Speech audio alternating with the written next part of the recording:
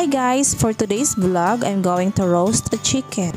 Marinating is very important in roasting, so it's up to you how many hours you're going to marinate it. Prefer overnight because it makes more tastier to your food. If you are in a hurry, you can marinate it for 6 hours or it's up to you guys. Oh, my oven is not functioning. Where do I roast my chicken now? And if I'm going to fry it, it's not a roasted chicken anymore. What shall I do? I need to find a solution. Oh, at last I found this, but the question is, can I finish cooking in this pot? No.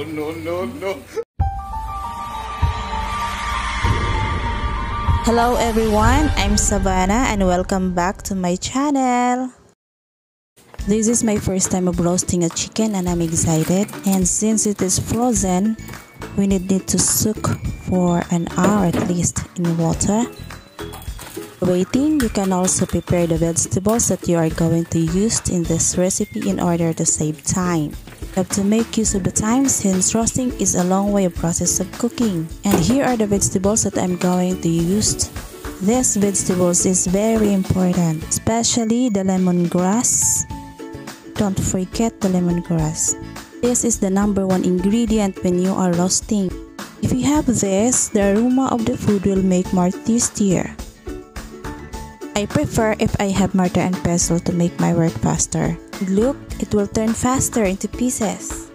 Now let's start marinating. First, I add ginger and then followed by garlic and lemongrass chopped.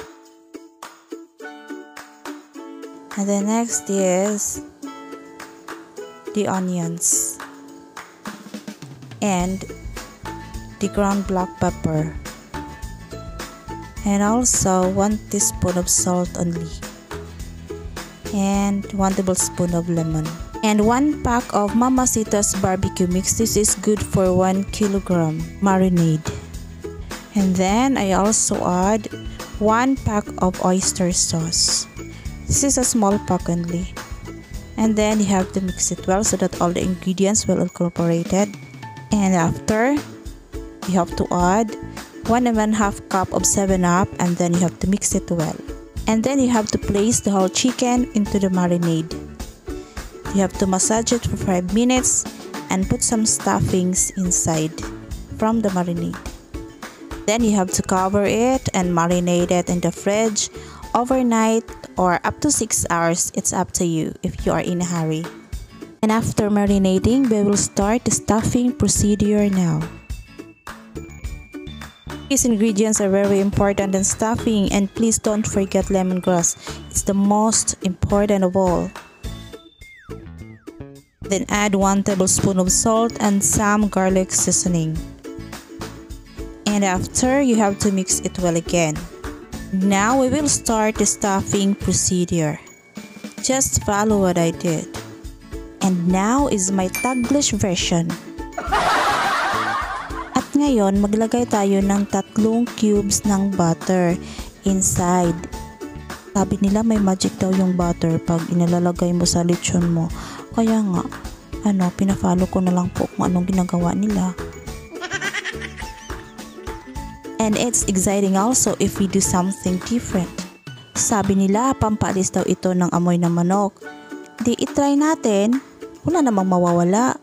At saka, huwag niyong kalimutan itali ang paa ng manok para hindi lalabas yung stuffings natin.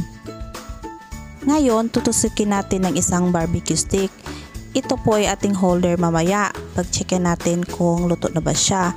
But before that, you have to rub it first with an orange. This is for an additional taste also. Isa din po ito sa mga sikretong ingredient na ginagamit nila.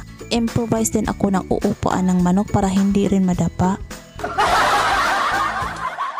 Now, let's start cooking. Mangkawali po itong nilalagyan ko ng charcoal. Wala akong nilalagay na apoy dyan sa loob ng flower pot. Pag maglagay kayo ng apoy sa loob ng flower pot, there's plenty of smoke. Talagang magagalit ang iyong kapitbahay pag gawin niyo yan. Pero pag ang amoy lang ng niluluto mo ang pumapasok sa kanilang bahay, hindi sila magagalit. Hahanapin pa nga nila at amoy-amoyin kung saan ito nanggaling. It's perfectly cooked as you can see because maliit lang po ang yung manok na ginagamit ko. Hindi siya masyadong malaki kasi maliit lang po ang flower pot. And now it's food tasting time. Oh, it's very juicy as you can see. Tikman nga natin. Mainit na mainit siya. Oh, it's juicy. It's really juicy. Look guys, hindi ako nagsisinungaling ha. Talagang juicy na juicy ito. Tikman ko. Oh, ang sarap. Totoo nga ang kasabihan, pag may tiyaga, may makakain. If you learn how to cook, there is no need for you to go outside and buy. Because this is my first time and I made it. Flower pot cooking is very useful, especially when you go to a certain place when there is no oven available. Huwag kayong mag-alala guys.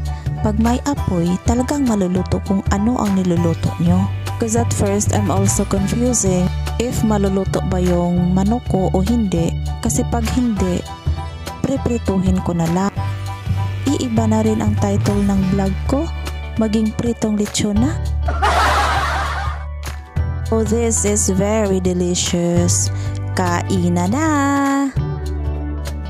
Hope you like and enjoy my vlog. Just keep on watching and please don't forget to like and subscribe my channel. Thanks for watching.